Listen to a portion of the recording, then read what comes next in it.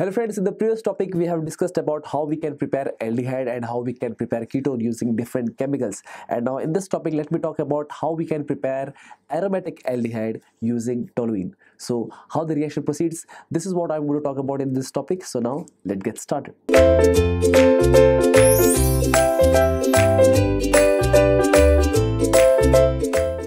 So friends, the aromatic aldehyde, in this case, basically I'm going to talk about the preparation of benzaldehyde from toluene. So for that we have a reaction.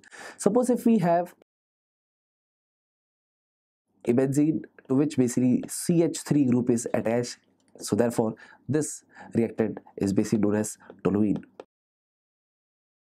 But we cannot directly convert this CH3 group directly into CHO group. So for that we have to do the chlorination reaction.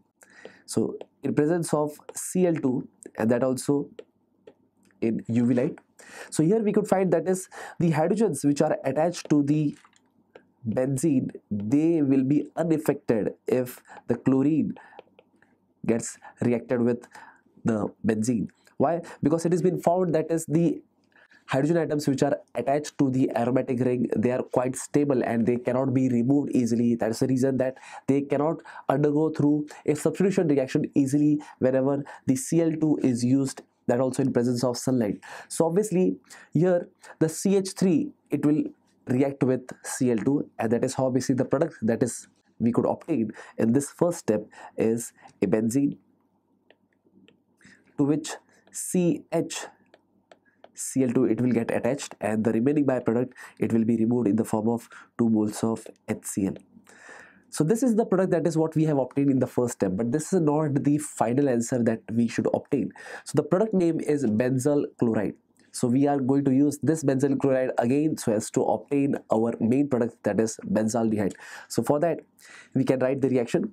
Here basically we are considering the benzyl chloride, that is CHCl2. And suppose if we are reacting it with water, that is HOH, and we have to heat it. So we could find that is there are 2 Cl atoms which are here and there are 2 hydrogen atoms which are in water molecule. So therefore they both will react with each other so as to form the byproduct, that is 2 moles of HCl. While the remaining oxygen atom which is here, it will get attached to the CH over here, that is attached to the benzene ring. So that is the reason the product that is what we could obtain is a benzene having C double bond OH group attached to it, which is nothing but it is benzaldehyde.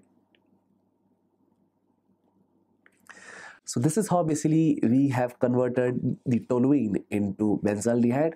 But first we have chlorinated it by using Cl2 in presence of the sunlight, and the benzyl chloride, that is what we have obtained in the first step, that was being reacted with water molecule in presence of or by providing a certain kind of temperature, and that is how basically the benzaldehyde, that is the aromatic aldehyde, this is what we have obtained.